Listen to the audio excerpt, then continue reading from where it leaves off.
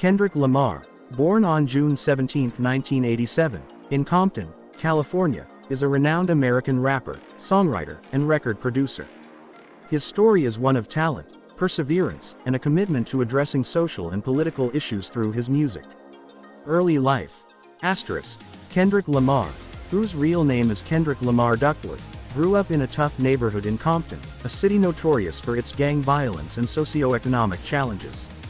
Despite these circumstances, he showed an early interest in music and began rapping at a young age. He adopted the stage name, K. in his teenage years and released his first mixtape, Youngest Head N*** in Charge, Pub City Threat, Minor of the Year in 2003. Early career. In 2010, he dropped the K. moniker and released his self-titled EP, Kendrick Lamar, which gained attention and helped him secure a recording contract with Top Dog Entertainment (TDE). This marked the beginning of his professional career in the music industry. Breakthrough with Section .80 inches. Lamar's breakthrough came with his independent debut studio album, Section .80, in 2011. The album received critical acclaim and featured tracks that addressed social issues such as drug addiction, violence, and racial inequality. It established Lamar as a conscious rapper with a unique storytelling ability.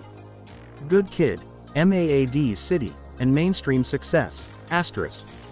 In 2012, Kendrick Lamar released his major label debut album, Good Kid, Mad City. The album was a commercial and critical success, earning him widespread recognition and multiple Grammy nominations.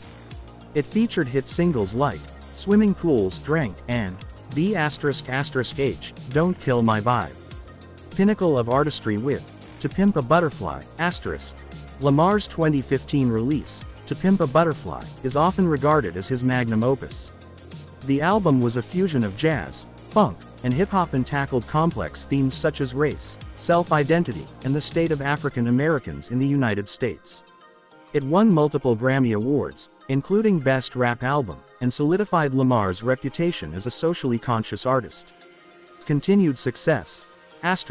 Lamar continued to release critically acclaimed albums, including Damn, in 2017, which won the Pulitzer Prize for Music, making him the first rapper to receive this prestigious award.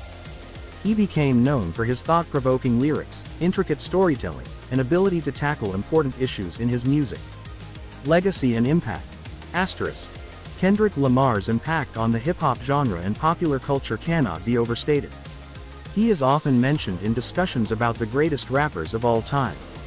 His willingness to address important social and political issues in his music has earned him a dedicated fan base and the respect of peers and critics alike.